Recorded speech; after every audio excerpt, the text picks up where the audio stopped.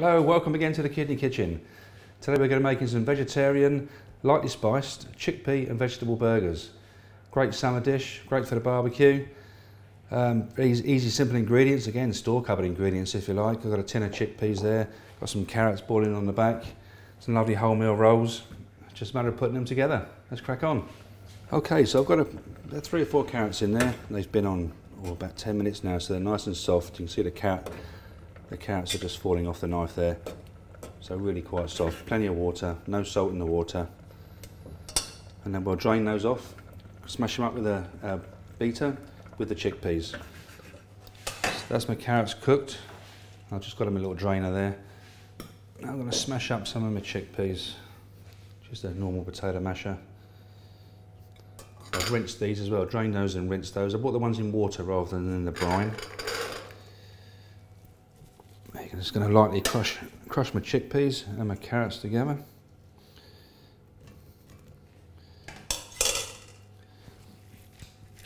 You could always stick them in a food processor if you wanted to, rather than do it by hand.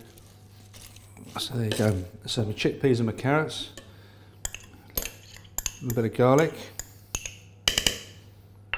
and then I've got some spices in there. I've got some ground coriander, ground cumin, and some smoked paprika.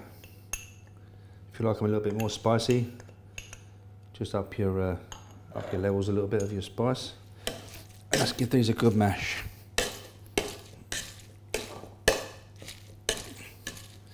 And just a little squeeze of lemon juice as well. Squeeze of lemon juice, and just a couple of turns of black pepper. There you go. It's a little bit of a workout. Like I said, you can always put it in a food processor. It'll be quicker and easier, but keeps me fit. Arms like this.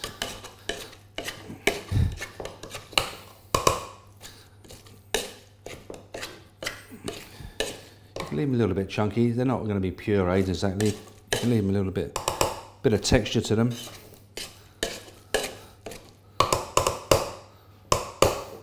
Something like that. Now we're going to make 4 even-sized little patties. Just going to let them set up in the fridge as well for a little bit. They can be a little bit wet, but that's all right because you drained your chickpeas and you've mashed up your carrots. You drained your carrots. There you go. 4 perfectly formed chickpea patties. Like I say, we give them about 20 minutes, half an hour in the fridge just to firm up a little bit. So a bit of an alternative to breadcrumbs, we're going to use some cream crackers, which you can buy readily available. I'm just going to smash those up in my tea towel. So yeah, clean tea towel, get your crackers in, just fold it over, and you can go to town with your rolling pin. If you've had a bad day, this is quite a good way of getting rid of a bit of aggression. There you go, see them all breaking up nice and fine. I use crackers quite a bit actually. I've used them in Maryland crab cakes before, which is a lovely little dish, and cream crackers is a classic ingredient in those. Just helps dry something out. If something's too wet, crackers is a good alternative to your breadcrumbs.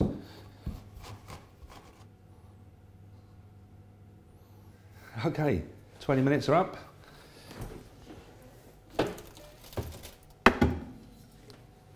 There's my little burgers from the fridge. Now we're just going to put them into our crackers. So I'm going to put each one of those in my crumbs. So that's my first one on the tray. Did a bit of oil, and then we do the other ones. So the crumbs do soak right into your burgers. That's right, gives them a nice little bit of crunch when they come out of the oven.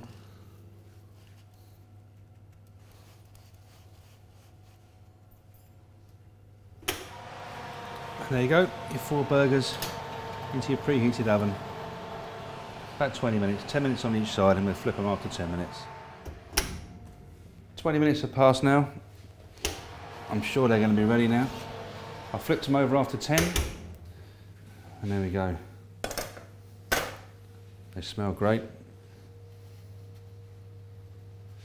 Okay, just grab one of these wholemeal rolls. And the classic accompaniment to burgers is a bit of crisp lettuce. A couple of slices of cucumber.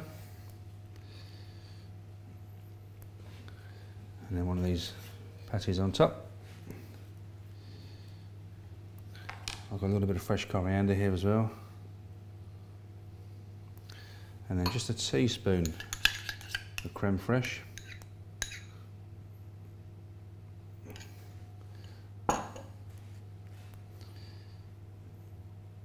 Squash down. Little skewer just to hold it in place. Don't forget to take those out. And then we have our spiced vegetable and chickpea burger. Just got to invite Nick in now, the dietitian here today with me. I know he loves his burgers. How are you, buddy? How are you? Very well, thanks, yeah. This looks great. Looks all right? That's good, isn't it? It's a bit different. I'm not used to having vegetarian burgers. I've never made them before either. No, first time for me. They look great and they smell really good. It smells amazing. It does smell really good. Should we give it a go? Yeah.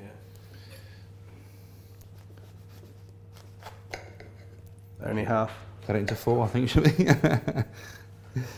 Might be a bit messy, this. I think it's brilliant because we've used the creme fraiche rather than the like ketchup or other condiments that are quite salty. Yeah. So it's quite kind of more natural. Is there anything else I could have used apart from the creme fraiche? Maybe a little bit of mustard and maybe a bit of mayonnaise or salad cream, but again they're quite processed, it's a bit more salt in those. Yeah. So I think we've chosen kind of the least. Bit of sour cream maybe, could you? Yeah, again, same quantity. Messy but tasty. That was really good. So we've got the chickpea kind of holding everything together, and it was really surprising, wasn't it, that it kind of stayed together. It did, yeah, absolutely, they did. And could you put anything else in the burger as well? I'd like tomatoes and things like that. I know tomatoes aren't so good. I think, yeah, it's one of those things that kind of the more we're adding to the potassium content, I suppose.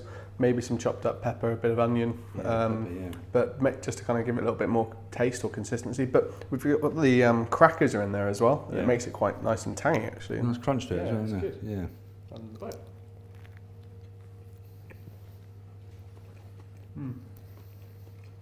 Not too much spice?